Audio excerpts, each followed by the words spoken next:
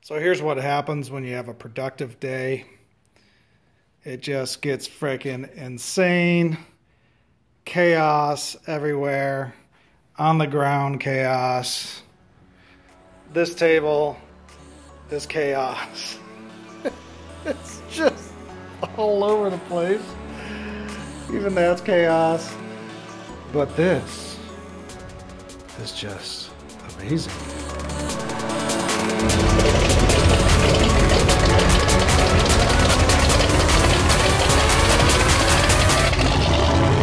So I was so excited that I got the car on the ground and how great it looked. I forgot that the whole reason was to get the body on so I could adjust the rear exhaust. So I'm going to see if I can tackle that right now.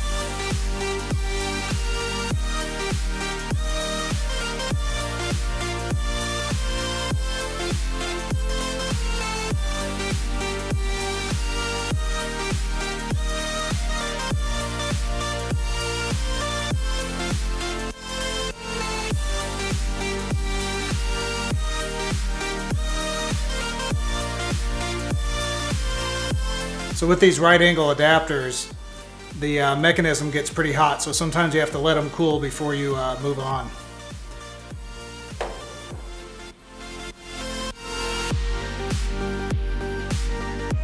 Alright, so it's another day. I had to run to the store and get a special drill bit that had the hex end because these 90-degree angles only work with the hex end fitting. So now that, ooh. This one's magnetic too, so that's nice.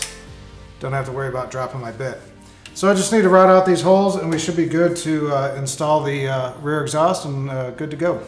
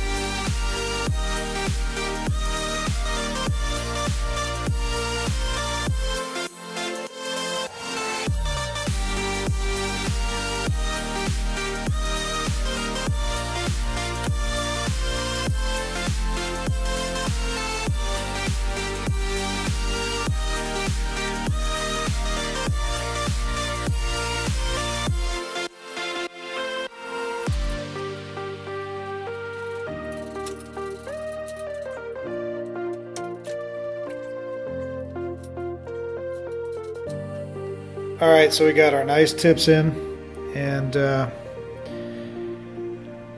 was having a little hard time cutting this off, and I was trying different things like the replicating saw, but ended up just using a utility knife and chopping at it a little bit.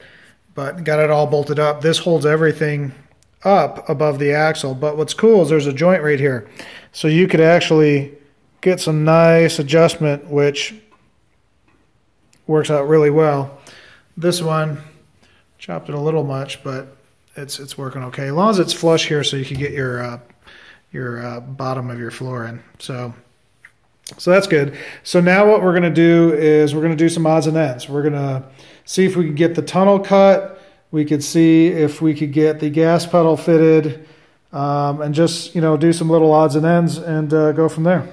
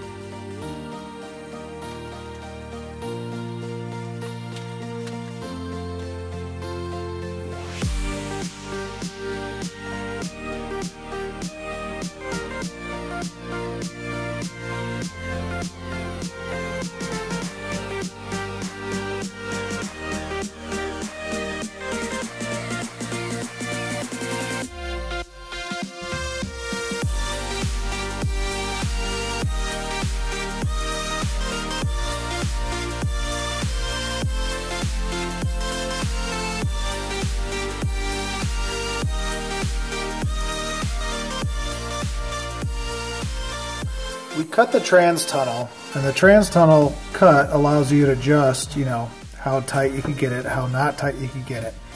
But we're having issues. We're having issues where the actual shifter linkage, which you can see that little bolt right there coming out, is slamming into the side of this. And so one of the suggestions is, you know, you tack this in, and then you kind of bow this, and then push this back in. Well, you could see where the pedal is that, you know, my foot's going to be like this, and it's really tight and touching. So if we could push this in and get it away, it'd be great. But we're hitting right here with the actual shifter lever. So the other thing here is I was going to mount the pedal over to the side, but since the trans tunnel is just so far in the way, I ended up taking the bracket off of the pedal, the like OEM bracket. This is off a Corvette.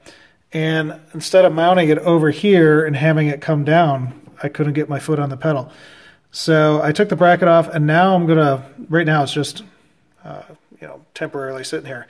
But I'm gonna mount this inside this area and come up with a little bracket to hold it in place so it's sturdy.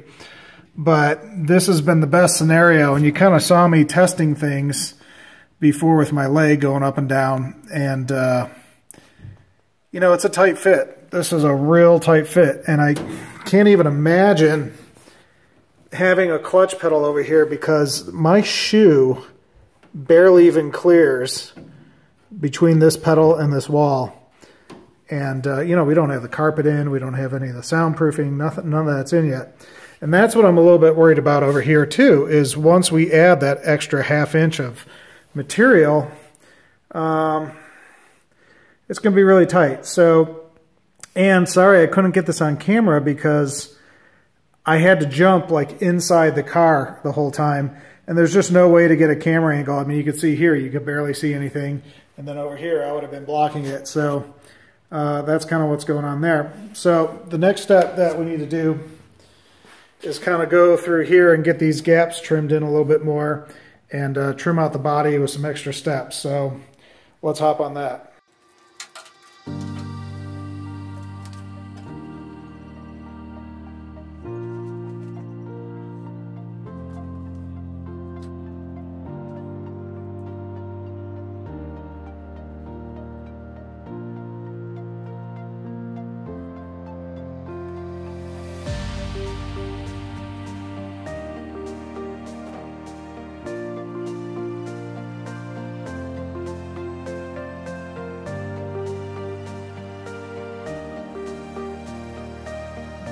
So the next step I need to do is trim in the trunk area. So the way that not only do all the doors and the trunk and the hood and stuff like that all come oversized, but the actual opening for the trunk is actually oversized too. So what you need to do is measure about 3/4 inches all the way around, mark that off, and then I went to the store and bought a die grinder, and I'm going to take the die grinder and go around and get all that stuff trimmed to a line so it's a perfect 3/4 inch all the way around. And so what that allows you to do is then you could actually put your weather stripping onto the seam of the trunk, the opening of the trunk, and then you could put your trunk on top of it and get it gapped like it would normally would at the right height, yada yada yada. And then you have to start trimming in the outside of the trunk, which won't be able to get to that today, but at least I could get the inside all prepared so I could actually keep all the dust outside and then bring the body back in. And when I go to do the trunk later, I could fit it here on the car and then take it outside, chop it up, come back, fit it, take it outside, chop it, and do it in multiple iterations until it all comes into line. So that's kind of what I'm planning on doing with the doors and everything.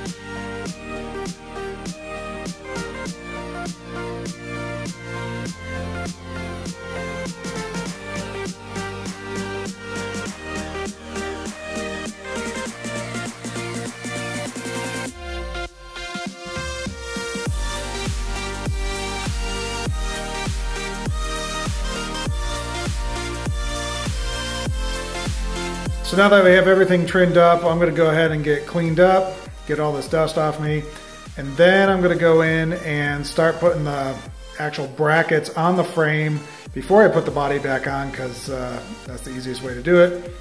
And then start getting those door hinges popping through the actual body of the car, and kind of see where we're going from there. And then after that, in another video, I'll start getting the doors on there, aligning them, gapping it in, things like that. Luckily, you know, neighbors walking by, walking their dogs and stuff. Hey, can you give me a hand? Help me throw the body on the car. So I'm just really appreciative of all my neighbors that have been helping me out, moving stuff around.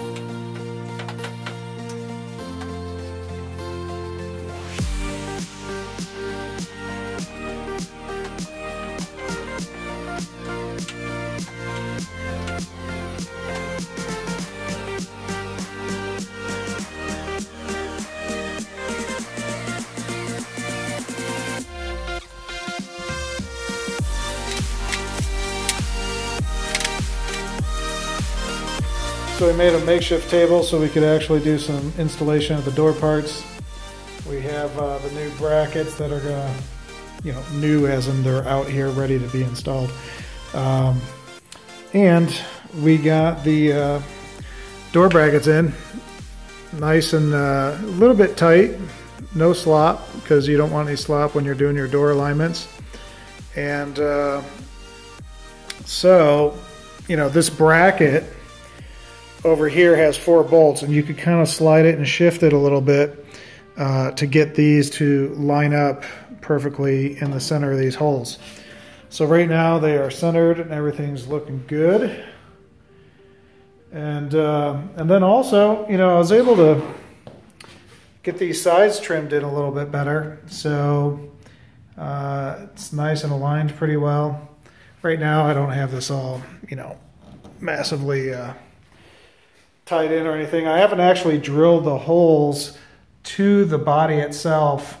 I'm kind of waiting on that a little bit. However, let me just move this. I feel like this side could come in just a hair more. So there's a little problem spot right here where it's hitting the frame, and I keep taking more and more and more away, but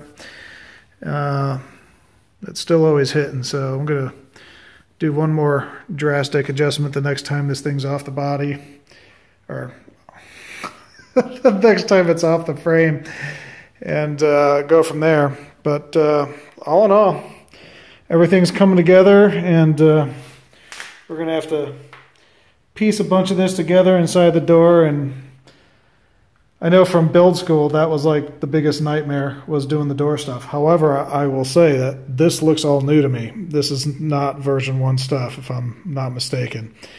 So, but I do have powered windows, and so, you know, getting all this stuff is one thing, and then putting in the power windows, that's where the nightmare is going to show up. And I also don't remember this on version 1. This little offset here, I don't think exists. I think this was smooth. So I'm going to have to discuss that a little bit to see what's going on, because maybe this is an exact line of where you cut in your windows, which is probably to my benefit that that's there, because before you were just like eyeballing it and winging it. So stuff to discover and figure out, but all in all, this little badass of a machine is coming to life, and just look how that blue pops on that caliper. This car is going to be freaking a showstopper when it gets done. Have a great day.